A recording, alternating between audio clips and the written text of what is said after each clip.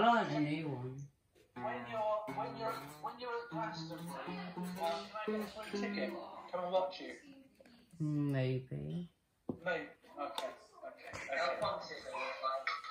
This has been such a laugh, honestly. Ain't that right, yourselves. Will? Ain't that right, Will? I think I just broke my lip.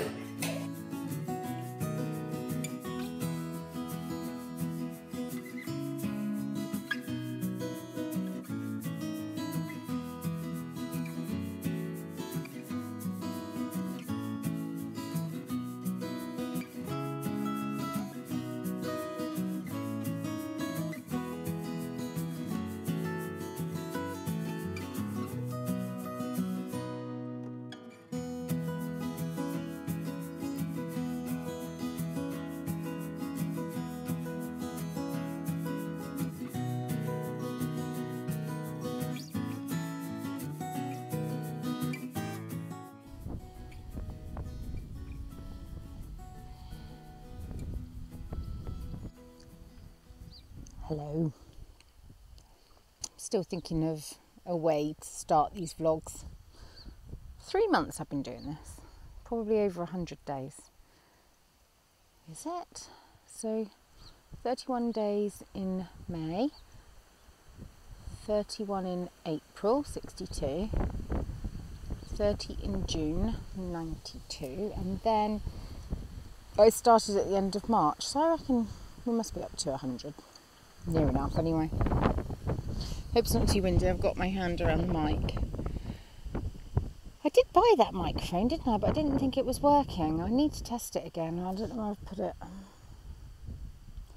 I've lost my mojo. The younger two boys broke up from school today.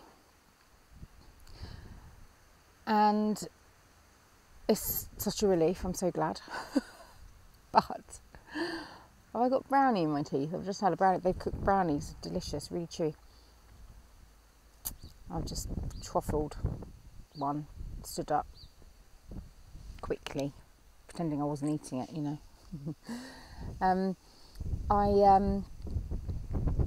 This is windy. Yeah, I have lost my mojo. I just feel like I've been in coping mode. Just keep going, and now it's stop.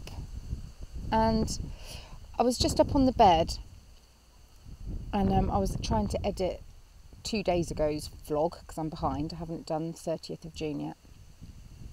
And then my alarm went off saying that Bill had got maths. So I went downstairs, I got Bill onto maths. I sat down on the sofa next to him and fell asleep. Woke up 2 hours later. And now I just can't be bothered to do anything. I can't be bothered to do anything. I can't be bothered to talk to anyone. I can't be bothered. I am fed up with the world. I'm not sort of fed up with lockdown. I'm coping with that. I'm just poddling along, doing my thing. You know, I've firmly got my head into a mode where I don't allow myself to get upset or to miss people or to lament the loss of life that we used to live, because there are people out there who have lost life and they've lost livelihoods and it's all just a big pigging mess. But lots of people I know, lots, I said the other day, lots of my loved ones are beginning to bend the rules to fit them, and I don't feel that they're keeping themselves safe. And I can't mix with them if they're not keeping themselves safe, because then I can't mix with people like, for example, my mum. She wouldn't be able to mix with me if I was out gallivanting, because her husband's vulnerable and Toby's parents. I wouldn't be able to confidently see them when the rules break and they can come and stay, because I would know that I'd been with somebody who's been with several other groups of people, you know, even if they're practicing what they think is social distancing. 2 meters is a really big distance, and 1 meter is, especially if anybody's been having you know, if they're distracted or if they've got little ones and they're running around after them, or they've had a drink, you do forget and you do get too close. And this is a pernicious virus. This is a horrible, horrible virus. And I know of a few people who've had it. I know one of my family members was hospitalised right at the beginning, and he still isn't really any better. And I've been waffling for 4 minutes. I've been moaning for 4 minutes. Moaning. Sorry. Right, I'll shut up now. Again, my leg. Lovely. Has she socked you? Has she socked you?